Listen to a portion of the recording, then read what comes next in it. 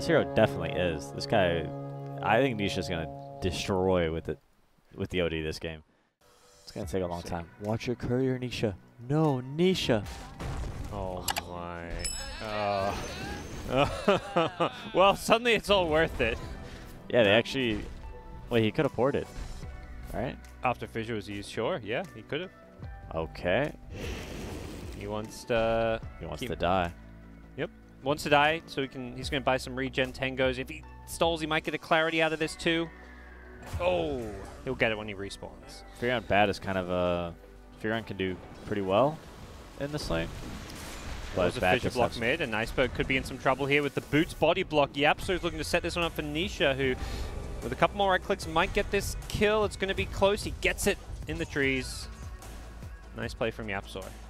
As opposed to FlyToMoon, the Batrider, he's not had the best start. He's looking to move towards this mid lane. Seems like he just doesn't want to lane against the Abaddon.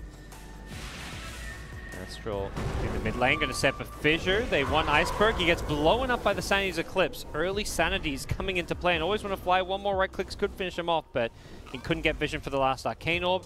Generals rotate in, but gets purged up.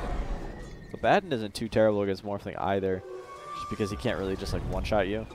I mean, in the laning phase it's bad, but I could see Abaddon having some advantages. Does General die here? It sure as hell looks like it. His game, and you mentioned Kunkus having a rough one. I feel like Generals have an absolutely awful one as well, unfortunately. It's a big gold investment. I guess he just wants, it's all about the movement speed when you see the fact he has like a windlace as well. At least that's my takeaway, is he's just going for all the movement speed. Yeah. Fissure gonna keep Nisha nice and safe. He forced stuff away from the Tombstone. We have not seen much out of this Undying, well, except for this perhaps. Gets blowing up in the mid lane.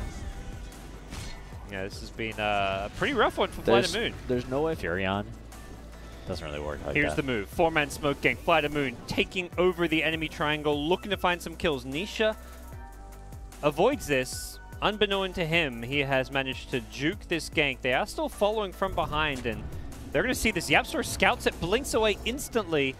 Torrent's going to look for Nisha, but he does manage to dodge it, then defensively Astral himself. The Fissure's there. Yapsor doesn't have Blink still, but Zai in the middle of the enemy just trying to do what he can. The lasso back on the OD. They need a shield for him, but Matu unable to help out the OD. Nisha pops the wand. He tries to force stuff away, doesn't manage to keep himself alive, and it looks like FlyToMoon are winning this fight. They've taken out two. Matu still in the front line trying to take out Rubik. Pops the ultimate with the Enchantress Puppy. Oh, that attack speed. He's just shredding through him. Iceberg going to TP on out as they refocus their efforts on Always Want to Fly. His Undying going down, and General could be next if Yapsor catches up to him. Not really nearly as impactful as a Morphling. Odie's having a good game, but not as good as Morphling is. Yeah. BKB is going to limit what OD can do in a team fight. They're looking to take another one here. The lasso going to come into play. They blow up Zai's Nature's Prophet. That's a dieback for him as Aloha Dance will get finished off by a Fissure, but FlyToMoon may look to continue taking this one. They've got a Morphling ready to go with that E-Blade off cooldown for now, but looks like they're just going to give up the Undying and not re-engage. Still have a decent chunk of time left on this Aegis, so with Matu and Nisha can kind of play in the front lines very safely, and with the AC, you mentioned that's the item that could allow them to break high ground. That's going to be tested here. Matu. Flamebreak's going to push him out of the Torrent. Bit of anti-synergy there from the FlyToMoon side, who are going to just halberd up the Abba. So Morphling will split push top while this is happening. He needs to. The goal is to have somebody on Secret TP back, but that split push is a long way away from Secret space right now, though, and the tier 3 tower already going down to Matu, who gets E-bladed up. One more right click. There we go. They do finish it off, but he's still got the borrowed time. Gets pulled back into a Torrent, pops the ultimate immediately, gets banished as well. That is not the timing to use that Astral. Have they got a second? They've got a second Astral. Okay. Oh, Nisha couldn't find him. It was a stolen Astral from the Rubik, as you mentioned.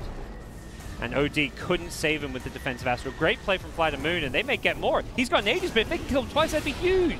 V-Tune's stolen the OD form. He tries to kill the Morphling with the Sanity's Eclipse. Doesn't succeed in doing so. V-Tune, wait for him forward. Defensive Astral, yeah. No, that was an offensive one there. Okay. Rubik did manage to steal it. They need to make the Rubik one look different or something. I don't know. Yeah, it's kind of hard to tell. Rubik was actually the one that also used it on Abaddon when He's just... and you have like, you don't really have save either, so like sitting behind a core isn't the most helpful thing. You have Soul Rip and a Glimmer Cave, but you know, imagine if you're like an Oracle or like a Vengeful Spirit or something else instead. Here we go, here we go. Oh, Blink Echo Slam. Yapsor goes on just a Rubik though, and Rubik gets kept alive by Glimmer. They've killed off the Shaker. And Nisha's in huge Yeah, trouble. he pops the BKB, but he's so low, he might just die to physical damage. The Lasso's there as well. In general, he gets kept alive. He gets healed up by the Rubik with a stolen Mistcoil and Secret.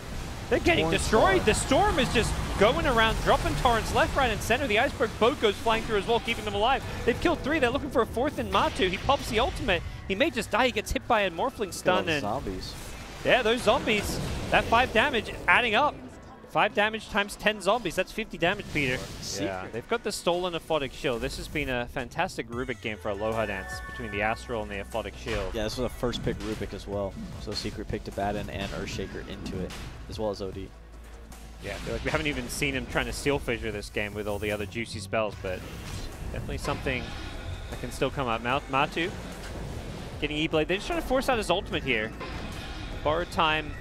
They can get that to proc. They might be able to kill him. They find the Shaker here with the Torrent Storm. The Abba is just being locked down. He can't get out of these torrents, and they're in all sorts of trouble on the Secret side. They pop the BKB to try to keep themselves alive, but I think FlyToMoon realized their BKB's wearing out. They got to get out. They BKB TP on the Kunkka, the Morphling. Astrod up. Does he have an escape? He gets fissured coming out. He's losing a lot of health here quickly. Turns into an Abba as he's going to shield himself up. Look to get out of this one. Has a waveform in 3 seconds. Yeah, they need to get out and wait for their BKBs.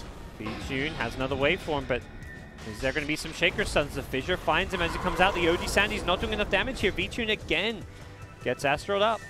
Is there a stun to follow this one up? Waveform north. TP out.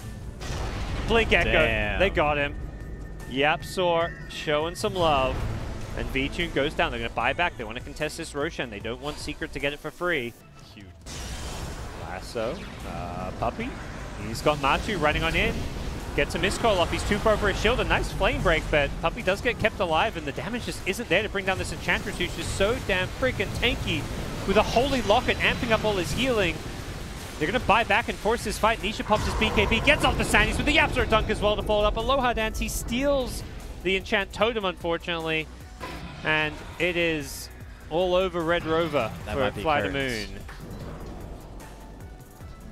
No buybacks on 2 of their cores. He's on a mission. He wants... Zai's so tanky.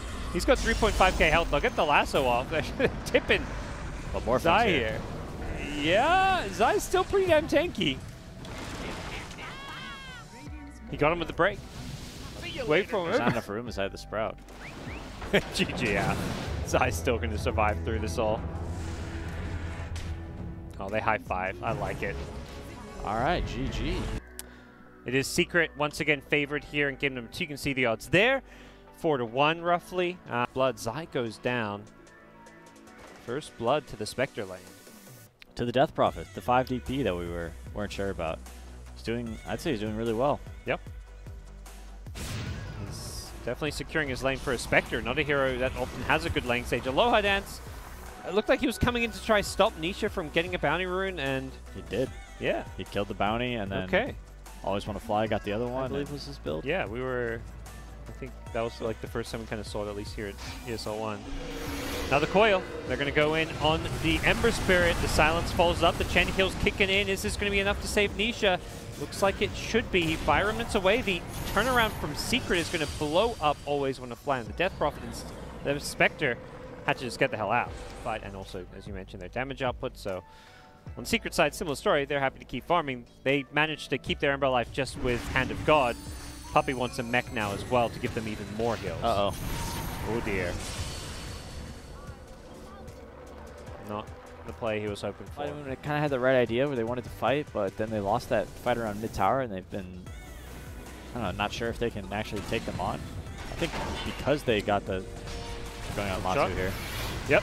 Tries to get himself out of the cogs, but the Spectre Haunt's going to follow it up. Matu being healed up now as well. He's just turning and fighting, trying to use that Mask of Mana to heal himself back up. He does die, but he's going to bring some FlyToMoon players with him, it seems, but the coil stops Nisha from chasing further, so a 1-for-1 trade so far. General's killing spree getting ended, and Nisha will get a follow-up kill. Actually, Zai securing it as they get a 2-for-1 trade. Big streak on the clockwork being ended. Yeah, Radiant actually having major damage issues in fights. And they're also having issues with their puck getting picked off a few times in a row on the betting sites, but hookshot mid, we're going to see Puppy get initiated on. He's by himself. He's going to go down. Yeah. Oh, no, he brought in Ember. Okay, we'll see if this pays off. Ember may be like, what the hell are you doing? I'm sucking a coil into a silence. He does manage to illusion rune it off. Held on to that one. He's going to re-engage, look to set up. Goes on Always Wanna Fly, who does have one Spirit Siphon left, but he can't get a chance to pop it off. Spectre has Haunt here, not looking to commit it though. At least for the time being, as Aloha Dance's Demonic Purge is used without any follow-up. And yeah, haven't really seen it too much though, mostly just because Zai hasn't really been the target for them. I feel like they're mostly focusing trying to kill Yaps or Anisha. Yeah. And hey, just, you know, he's holding Scythe until after Disruption goes out, so Zai's just kind of done a good job. FlyToMoon have smoked and grabbed some bounties, but meanwhile their tier 3 tower and now their Rax is under siege. This smoke could allow them to go for a wraparound play from behind, but they've been scattered out. There's a dire Observer Ward on top of them.